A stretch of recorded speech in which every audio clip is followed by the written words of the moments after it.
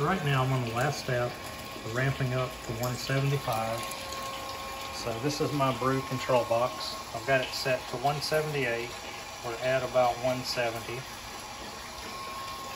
That controls a heating element in this kettle. To work, it's pumped out of the kettle through this chugger pump into the top of the mash tun with this little recirculation manifold. And then since my second pump died, we're just gravity feeding back into the kettle. So this is my brew control box. You can see it's got an amp meter.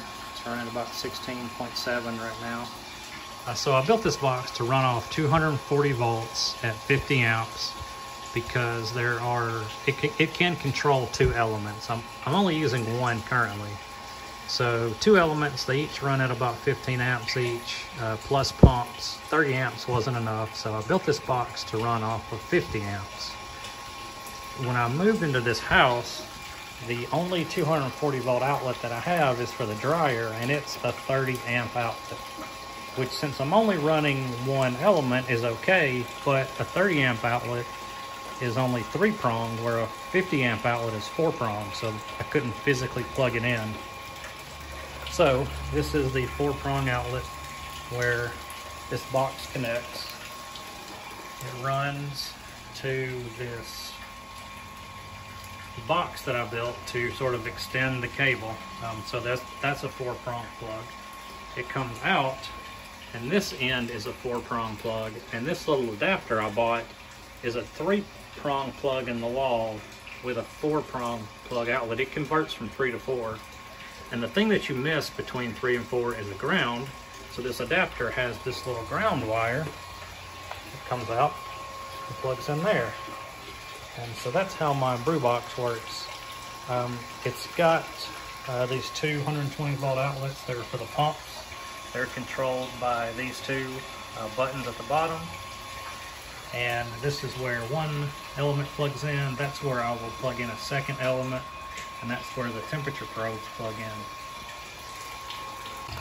So originally I had this kettle sitting up there, and I had a pump coming out going into there, and then another pump coming out of here going into that. But my second pump died. This is my second pump. It's just a little cheap pump that I've had for a long time. So now I'm gravity feeding. Eventually I'll replace this pump. But for now we're gravity feeding. The only hard part with this 2-kettle RIMS system is you kind of have to juggle these nozzles, that one and that one, because you have to keep enough liquid on top of the grain bed while, more importantly, keeping that heating element submerged. You can see that ring, that's the heating element. It's a circular heating element. So every once in a while I just have to come check and adjust these valves to keep the flow correct. I could get one of those float valves for the top of this that sits on top of the grain bed. I don't think I have enough liquid for the ball to float. So this is how I'm doing it now. Eventually I'll get a second pump again so I can put this back on this table and use the second pump to return it. On the last step here, 175 for 30 minutes.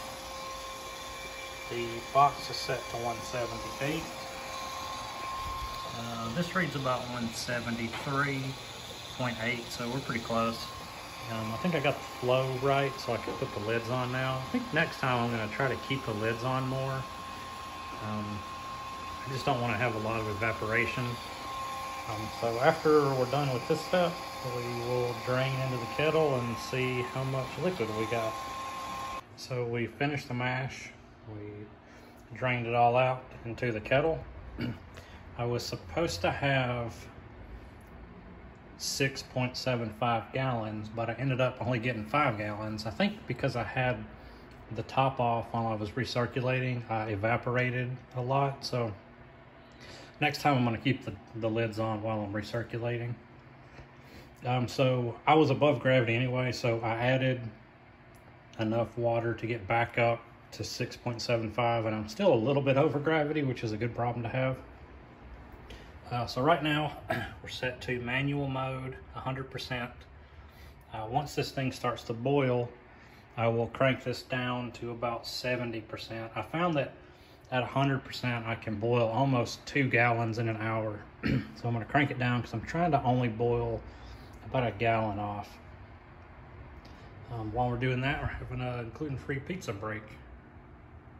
All right, so see, we're boiling now, and it's on 70% duty cycle. So you can see it boils. It boils for 70% of this specified time interval. So you can see it stops and then kicks back in and boils again. I find that at 100% I'll boil off too much. So we're at 70%